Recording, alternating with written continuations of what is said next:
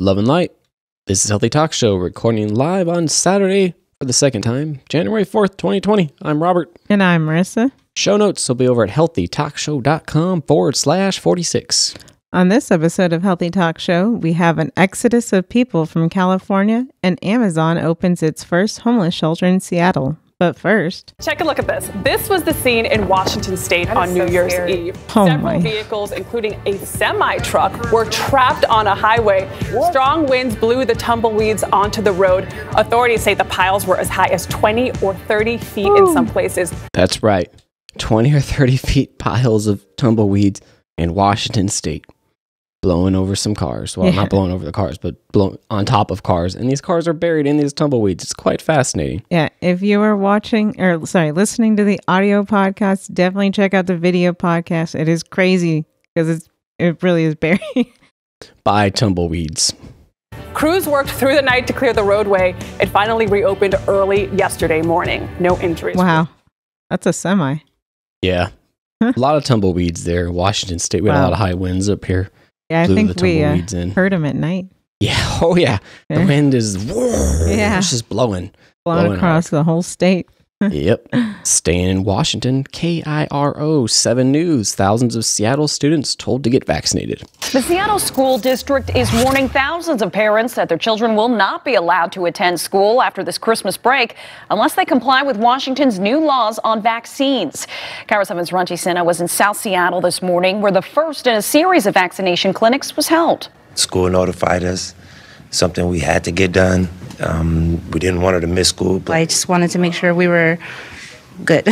Some of the parents in this line say they're not taking any chances when it comes to vaccination. They are taking Seattle Public Schools' warning seriously to get all the shots for their kids so they can stay in school. Seattle Public Schools says about 2,000 students are not up to date on shots or paperwork. Some students are 2,000 students in the district. Wow. That's a lot of students that are not up to date. Damn. Are missing the measles, mumps, rubella vaccine. Washington lawmakers did vote to get rid of personal and philosophical exemptions for MMR after 2 personal and philosophical exemptions for MMR outbreaks of measles in the state. Those outbreaks sickened 87 people. State law now says that school districts can exclude students that are out of compliance. Seattle will start excluding students January 8th. If any students show up on that on the 8th and they don't have their records up to date, they'll be put aside in a room. Their parents will be contacted to come and collect the student. Wow, so your kids can be thrown into a room if they're not vaccinated.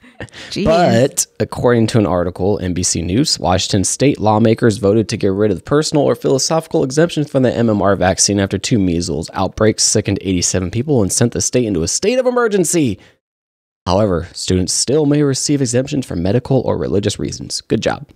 Wait. So you could still, you just say, you just have to bypass and just say, no, it's a medical or religious reason. Don't worry about it. Isn't philosophical and religious kind of similar? And oh yeah, well, personal usually implies medical or So what did they do? What do our lawmakers do? And I don't feel like the state of Washington's in a state of emergency, but I don't know. We just live here. Don't know too much. Our boots on the ground. Yeah, our boots on the ground report. Not in a state of emergency. Business Insider, staying in Seattle. A homeless shelter is about to open inside Amazon's headquarters. Its director says it's not on corporations to solve the homelessness problem. When the shelter opens in the first quarters of 2020, it will have the capacity to serve 275 people each night.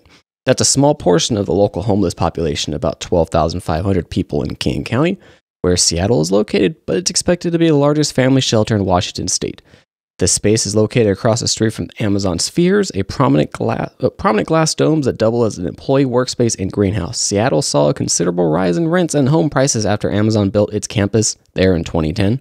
From 2007 to 2017, the median rent in Seattle increased by nearly 42% compared to 18% nationwide. Homelessness in Seattle has also risen by 9% each year since 2014. The shelter will be run by Mary's Place, a nonprofit that has worked with the company for years. Amazon has offered to pay for the space's utilities, maintenance, and security for the next 10 years, or as long as Mary's Place needs it. It's also covering the rent. Mary's Place will be responsible for funding its own operations, programming, and staff the space. The organization told City Lab that those expenses could amount to $2 million a year. In the article, the nonprofit's executive director, Mary Hartman, said it's not on corporations to solve Seattle's homelessness problem, and that the issue is a lack of affordable housing. So, what does that mean exactly? So, it's government's issue? Amazon's issue in Seattle? Amazon moved in. City couldn't keep up.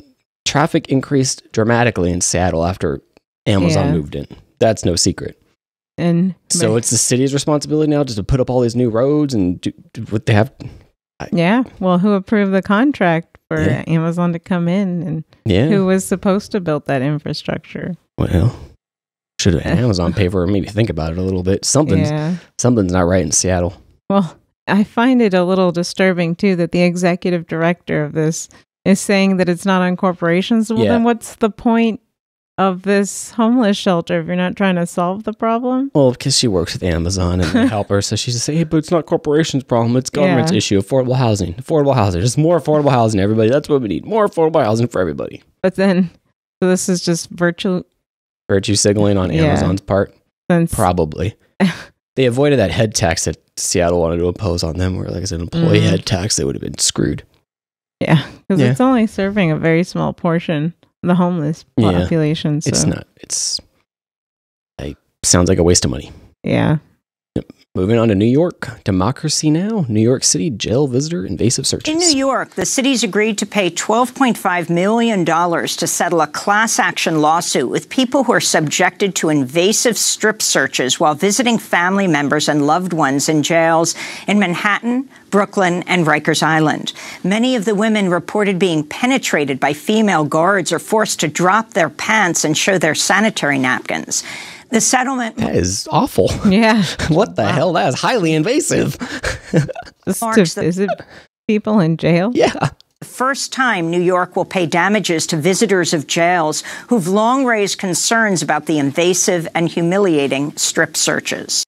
Good use of tax dollars there. Nice settlement to cover up the perverts searching people in the jails in New York, apparently. Did they address the actual issue there? No. Just paid a settlement and hey, stop doing that.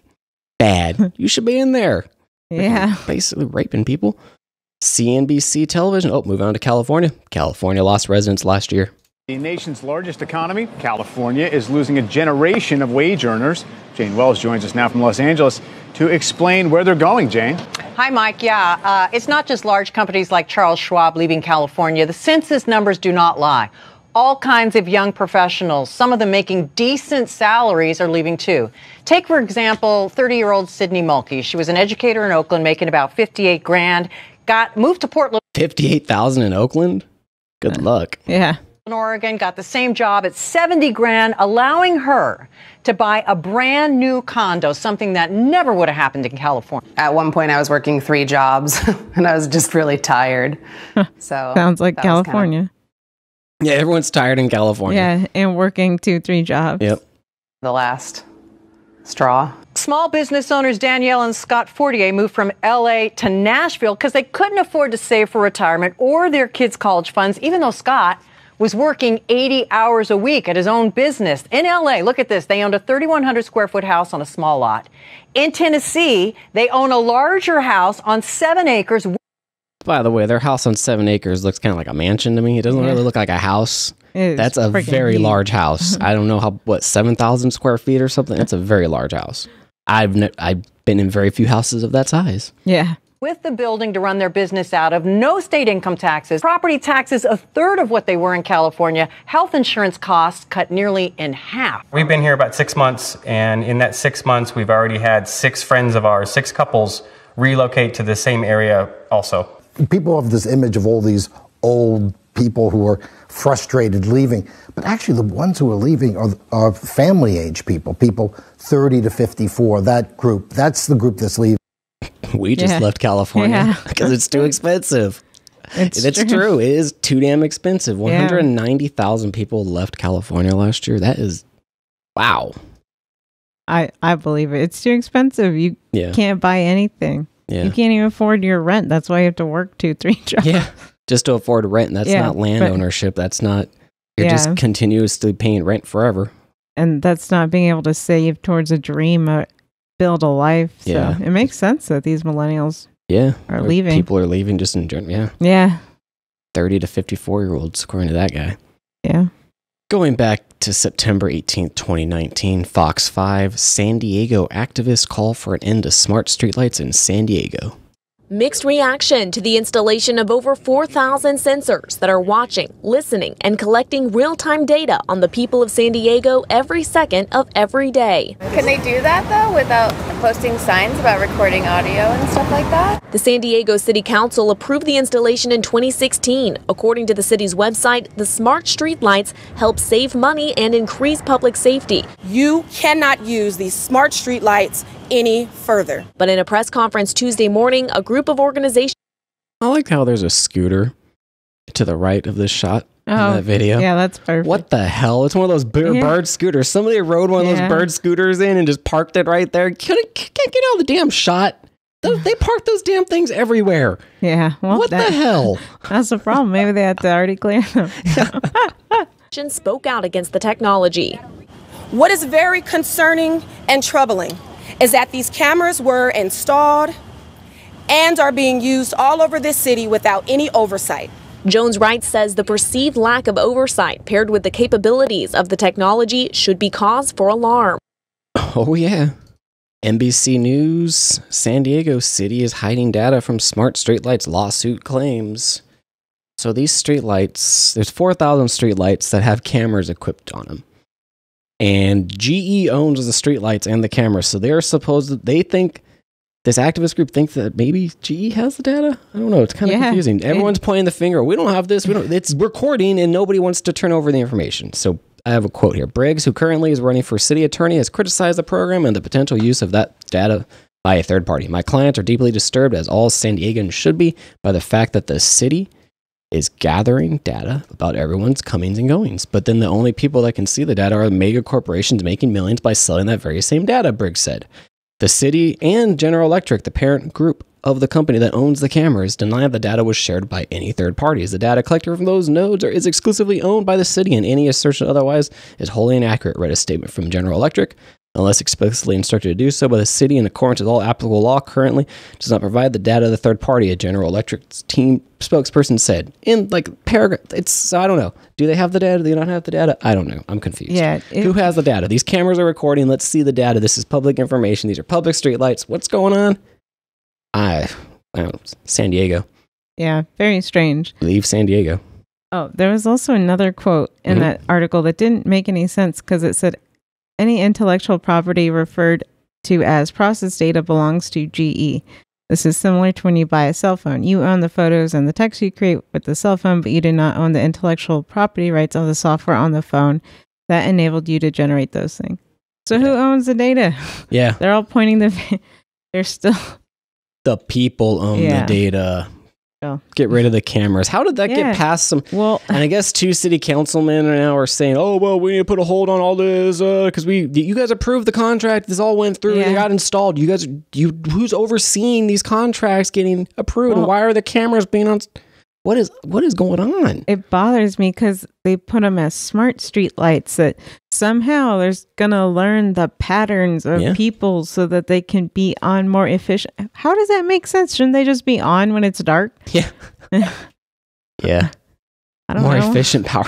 And then just get efficient LED light bulbs. Yeah. Well, they probably do have LEDs. Well, LEDs and photo cells that can just let you know when it's dark, or if they're so smart they can be connected to the internet. You could program them with timers. Yeah. Why do they need to have cameras collecting all this data? To spy on people. Yeah. Sensors to spy on people. In terms of smart technology. Yep. Smart means what? Bull. Yeah. It's all bullshit. Moving on. Yep. The Washington Post. America's marijuana growers are the best in the world, but federal laws are keeping them out of the global market. Man, this was, once again, regulations hit. Yeah. So, of course, because marijuana is legal in many states, but still illegal federally, marijuana growers are unable to ship their products to other countries or even other American states that'll legalize the drug. So while U.S. cannabis firms have driven product innovation and mastered large-scale grow operations, they restlessly wait for the export curtain to lift. So this is really unfortunate. So yes, it is. They're saying that the U.S., they're the best marijuana in the world. Of course, we've talked about how California is the king of weed. Yeah. Nobody competes with California, so it's just... But who's dominating the foreign markets? Canada. So Canada, they recently legalized marijuana, if you remember. And so now they're exporting. Yeah. So they're now the dominant exporter in the burgeoning global marijuana trade. So that's been estimated at $14.9 billion in sales from exporting. That's beautiful. Good job, United States. We missed out on $14.9 billion collectively. Or just California, you could just export. Damn it. There's another little great tidbit in that article that said that so when Canada legalized marijuana in 2018, they could be listed on the New York Stock Exchange. American companies are not listed. Yeah, you can't even have banks. Yeah, you can't even be in the bank. Yes. You can't have a bank account. It's all cash only. That it's very difficult for the marijuana to get Canada banking. just opened up their business. Yeah. They were having like a lottery for dispensaries, I think, but nationwide they just said, screw it, no more of this. We're just going to do at-will issue. Bam, bam, bam. Come on in. If you're qualified, come on in. Yeah. That is great. They're going to... But the best weed's in California, so once California comes into the game, everyone's going to go down because California weed is really good. So the American markets, some of them want to get acquired by Canadian companies. Ooh. So it could be interesting. Yeah. So what if those California companies get some Canadian investors? Just saying. Get some export and some trade deals going on. You got to get the government involved. You got to tax everything. You got to make it real complicated. Or we just need to get rid of it, federally legalize marijuana.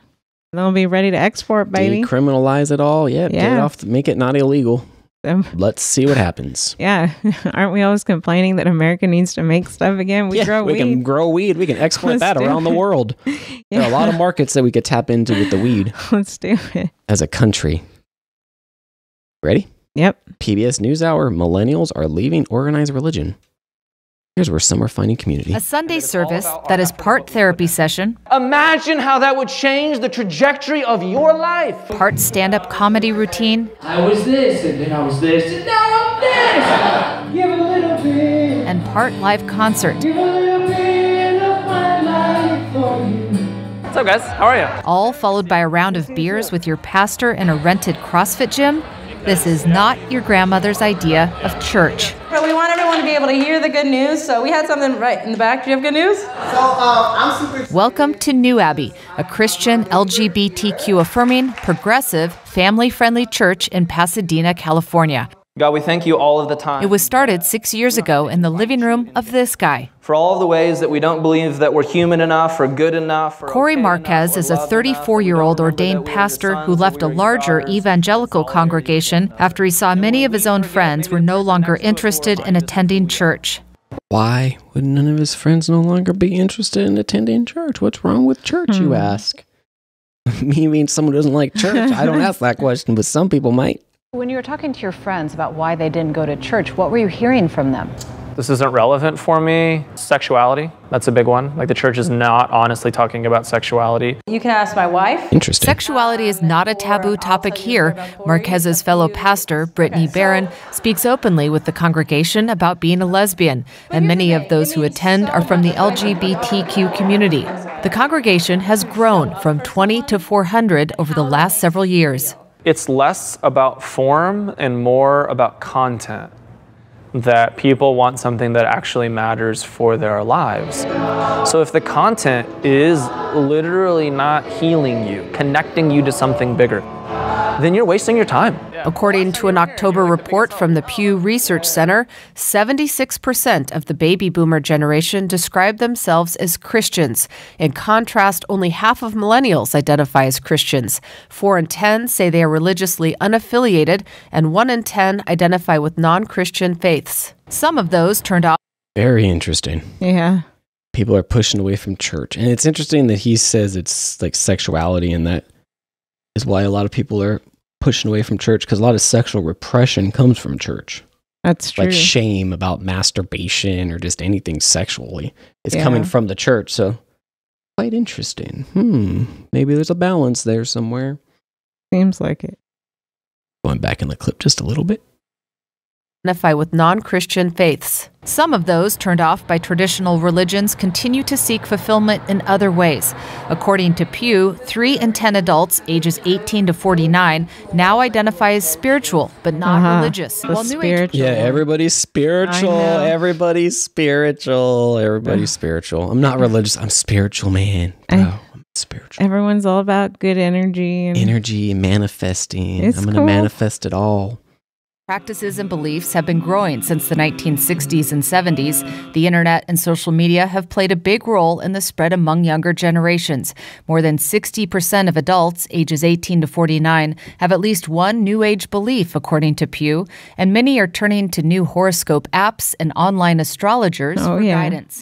And astrology is a pseudoscience and is not real, and we already know that. So anyone who's turning to that is just admitting that it's all bullshit. It doesn't matter. It's your bullshit. We all just keep it, just whatever you do to rationalize it to yourself. People spend big money on those crystals. And instead of spending money and time at traditional churches, millennials are spending money on expensive rocks and expensive churches at CrossFit gyms that you drink beer at. That's fine. We all do it. Whatever. Do you?